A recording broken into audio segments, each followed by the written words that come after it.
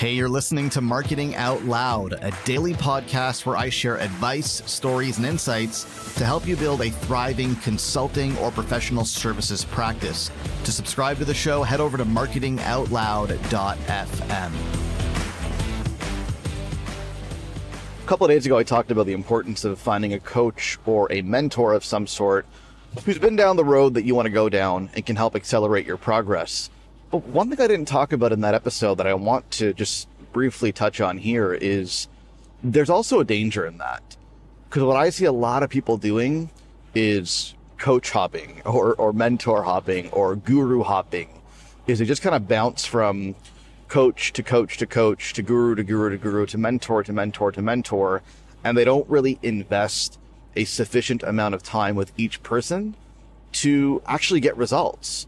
And this happens all the time. Like, I have calls with people who are interested in my coaching, and they've worked with 2 or 3 of my competitors already.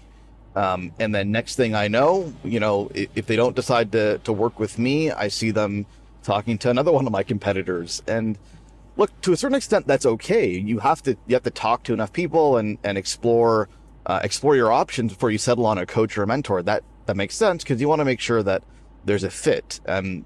And there's many layers to that, right? There's a fit in terms of the actual work and the value, and there's personality fit. I mean, there's a whole bunch of ways to look at that.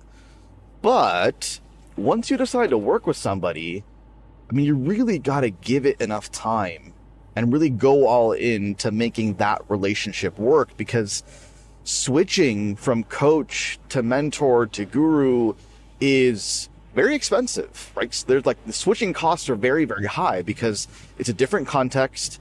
It's probably a different way of doing things, probably a different skill set required, probably a different approach, different framework, different relationship.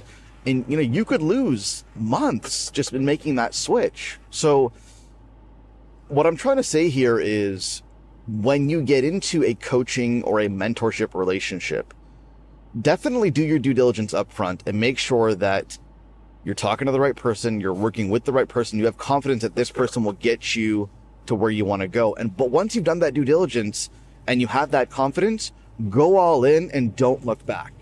Don't spend a week, a couple of weeks, a month, even a couple of months trying things, and then when you're not satisfied with the results, giving up, because it might just be that you're giving up too early. Because no matter what, I mean, any coach or mentor is not going to be able to just make things happen magically for you overnight, right? There's always work involved, and there's always, dips and ups and downs. So if at the first sign of trouble, you kind of throw your hands up in the air and you say, well, I guess this person can't deliver the goods, then you're not going to get very far, because that's not how it works, right? You've got to put in the work. You've got to give it time. You've got to let the process work for you. So that's what I wanted to communicate today is you got to see it through. You got to stick with it, put in the time, trust the process, trust the mentor or the coach. And you know what? It's not like it's always going to work. Maybe sometimes it won't work, but I just want you to be very careful about giving up too early and, throwing your hands up in the air too early and concluding that, this doesn't work, when maybe you just haven't tried it for long enough, or it hasn't worked yet.